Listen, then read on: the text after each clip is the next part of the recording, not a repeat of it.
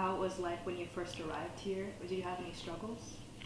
I came here on November 27, 1978, and I arrived in Chicago with $42 in my pocket. I didn't even know where to go. I know I have relatives in Ohio here, and luckily a person helped me in the airport.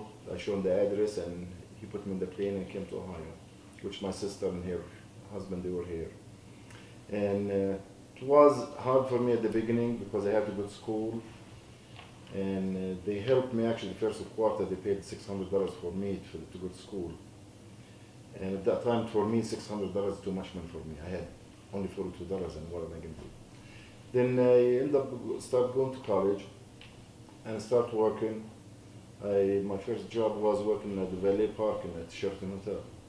I was getting $1.78 an hour, and after that I started looking for other things to do, and it happened I was doing 3 jobs in the same time, working salesman, work at the Sheraton, work in the kitchen. And I used to get sleep only maybe 3 or 4 hours sleep. Some weeks I didn't get much sleep.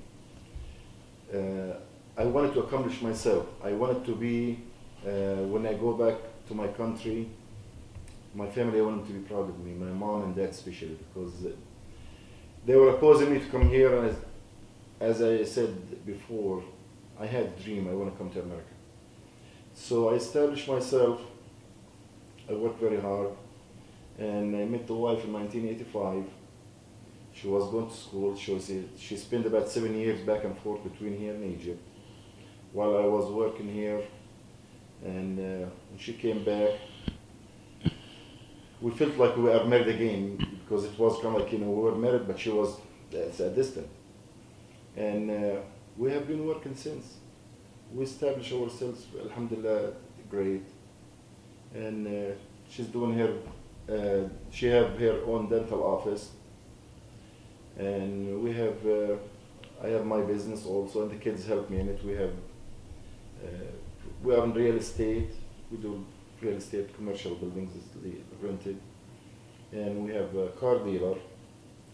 And we send the kids to school. It was very expensive. I didn't want them to come out of the school with the student loans. So we have to pay for the school while they're going.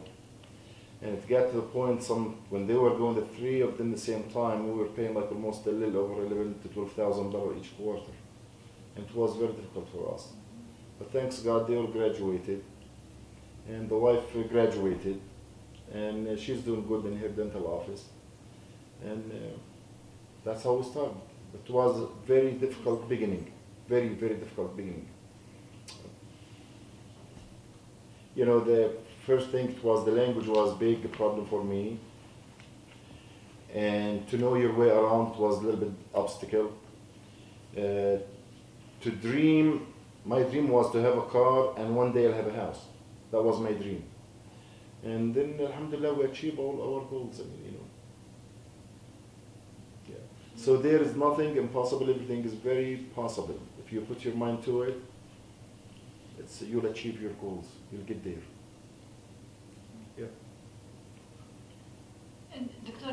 Gehan, you have a dentist office right here in Columbus. Yes, I do. And of course you have customers from Americans and Arabs and otherwise.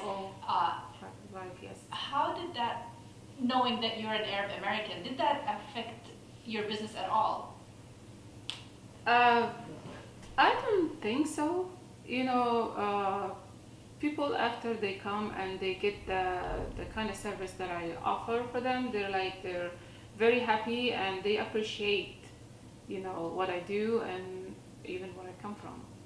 Even though she'll get more patients than some other doctors because she's female, she speaks the languages. In her office, probably the only office have speaking 4 languages there. Yes. So they can Arabic, yeah. Latinos, Somalian, and the English. So any patient comes in does not speak English. They have a person, her assistant, they speak different languages, all of them. Yeah, we do that. So she's doing very well. She's very successful. She's actually one of the good doctors in Columbus. Yeah, alhamdulillah, yeah. And I, like Mohamed said, when I first came here, it was really difficult. I was 21, my husband 27 when we got married. We were both working. My first job was at Pizza Hut. I still remember it. It was hard. And now thinking about it, you know, from Pizza Hut to where I'm at right now, I feel blessed. I feel very happy that I was able to accomplish or do what I did, you know, and going to college and raise my kids and put them through school, me and my husband. You know, I feel very happy, very proud of what I did. So when did you get a chance of meeting all those awesome people that you have the pictures of in your office? That was back in probably my beginning was to get involved in those things back in '94. And that's when I started getting involved in, you know, the local governments and things like that. So throughout the years, from '94 till those days, you know, I'm still very active, and I represent the community here. I represent our. We have a very large community in Columbus. I represent the community in multiple levels in Washington. Lots of times when they have the peace process and they used to come to Washington from overseas, and I always invited and get my ticket to be invited, and actually I had clearance to the White House. You know, it wasn't easy to get in, so they have to check your records and all that. So I've been there many times. I attended most of the peace court meetings in Washington. I was invited too. So how did your dream evolve from only having a car and a house, and maybe someday you're going to have a house, to like actually being in that position, like being involved in politics and economics and businesses? Determination. We need determination. I'm also a private pilot. I learned how to fly. I wanted to do too many things. What I wanted to, I had so much energy and I didn't waste my time. So any opportunity that I was thinking about, I want to do it. So I started businesses in 1980, which I came here in 1978. So within 2 years, I had a business, Cincinnati. And after that, I started first business. Then I moved to another different businesses. I have probably in total about 12 different categories of businesses. And thanks God, we have been very successful. We did not fail in any of them. Now, for the last few years, we got into the retail business. We focus on the real estate, which is much more productive for us and easier.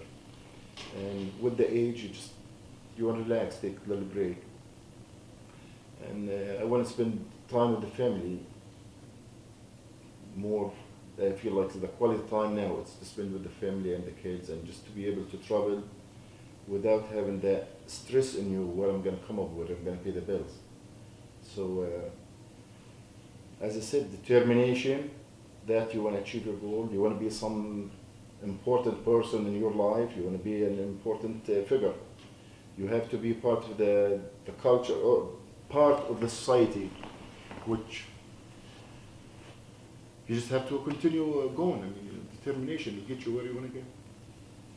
Even though it was a struggle for me to come up with the money at the beginning, but I was working so many hours. I believe it or not, from probably the mid-80s till just maybe last few years. I was putting hours, 15 and 17 hours per day. That's 7 days a week. I never took a vacation till actually probably 5 years ago, when the wife, she started to have her dental office. We started to be a little bit more comfortable financially. That's when I started able to take vacations. But for probably 25 to 30 years, I never took a vacation. And it seems through your business, you're offering a lot of job employment opportunities for younger generations. Can you tell us about your employees? Like, where are they from, basically? Well, it's we hired lots of people. We had too many different, whether it's local people or some of our people who comes in from overseas. We never made a difference between them, whether a person local and talking like, you know, born here, or whoever can do the job, we'll hire him. And we treat them well. Always, I felt like, you know, I'm investing in that person, the money I'm giving into him. I treat them with respect. And they were very loyal to us. We never had issues with employees. Very loyal. We treat them with full respect, pay them on time, treat them with dignity. And they were loyal to us, even though at one point I had 12 businesses running in the same time, from Colorado to Ohio to Columbus and Cincinnati, at the same time. So I was just traveling. A lot of times I just do a lot of traveling. At the same time, I was going to school, to college. So I was flying sometime. I could be in Colorado, and my exams tomorrow, I just come and take the exam and leave. So I can see that there's like a lot of similarities between you and my dad, that both of you started like from nothing and you came to like really do something. But then I always like hear my dad telling me that he wants me to be not just like him but even better. How do you like? What do you feel the same thing for your children? How do you push them towards that goal? The time has changed. What we've been through, you will never be through. I always try not to let my kids go through what I have been through, but to be like your dad or a little bit better, take his advice. When he tell you do something or the way to do it, listen to him and take everything he said in consideration. Take his advice, because the only person who wants you to be better than him is your dad. And the father always wants to have his kids successful and even better than him, doing better. We gain out of it pride, we get security for you and your family in the future, and the father will advise you. He's been through this. That's the expertise, the experience he had before, the obstacles he didn't want you to go through it. So you just get the result. If he tells you to do it, that's the way it should be done, listen. You know. And how do you push your children, like your adult children right now? They're not children, but I lecture them probably twice a week, and sometimes they hate me. They don't want no lectures, because every time, you know, we sit down and have a few minutes with them, I try to always remind them, constant remind them, you do this and you do this and you do this. So the main thing, I want to keep them away from all the troubles. That's one thing. I want them to keep their heritage where they came from. I want them to be a good citizen of the country here and abroad. And I want them to be very highly educated. It's not just finish high school. And I want them to be a person where the people take him as a role model. When your father reminds you on a daily basis like that, eventually you're going to listen. And so it's the first thing, you want to finish your school, your education, that's the most important thing. And use your vision. You have to have vision. You cannot just look, you know, what are you going to do today? You have to take for like 10 years and 20 years. What am I going to be in 20 years, the 30 years, the 50 years from now? When am I going to be retired? Am I going to continue working for somebody? The paycheck sometimes, yeah, it's great, but you want to be somebody there. You want the people to take you as a role model.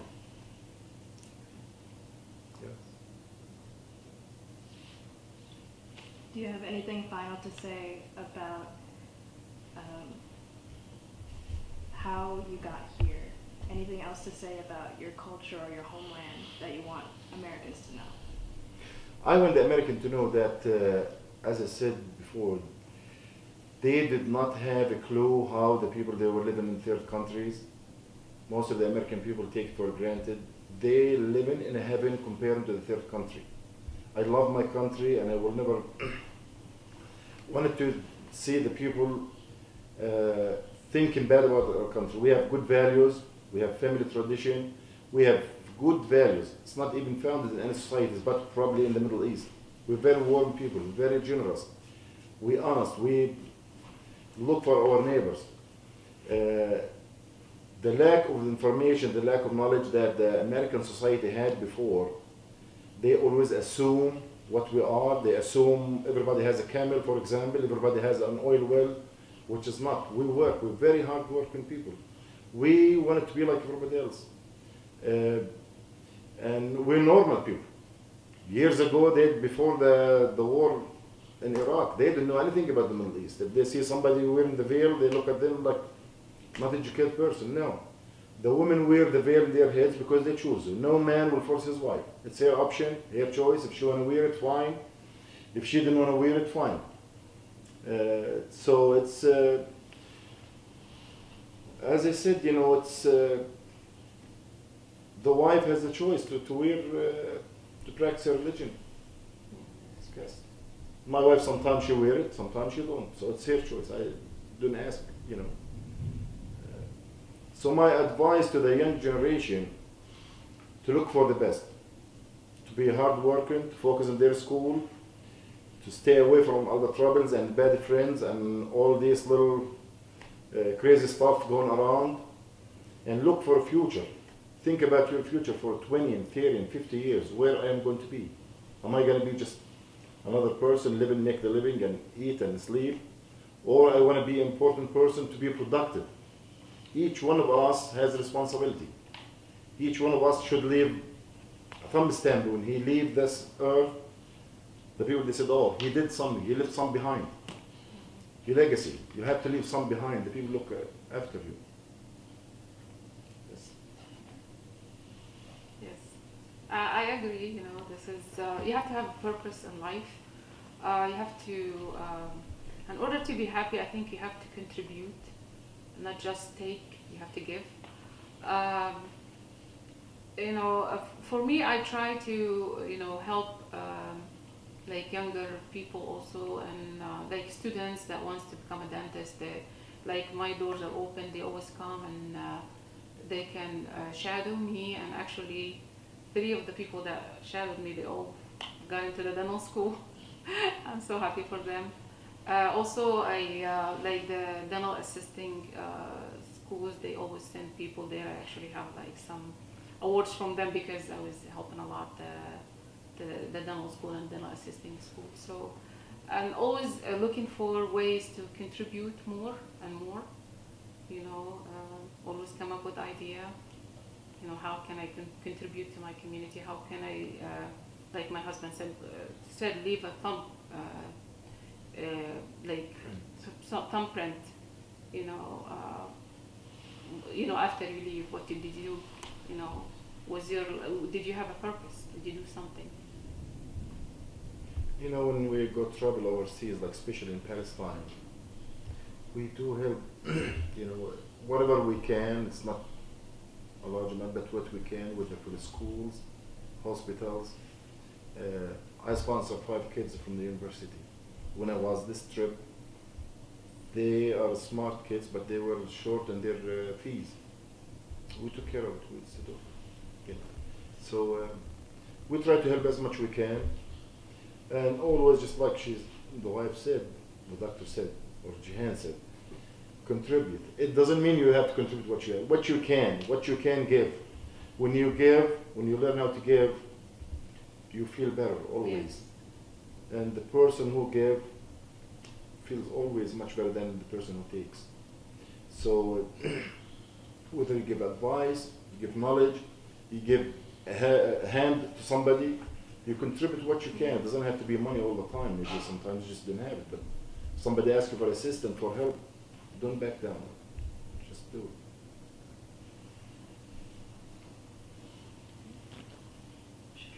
Just, Okay. yeah.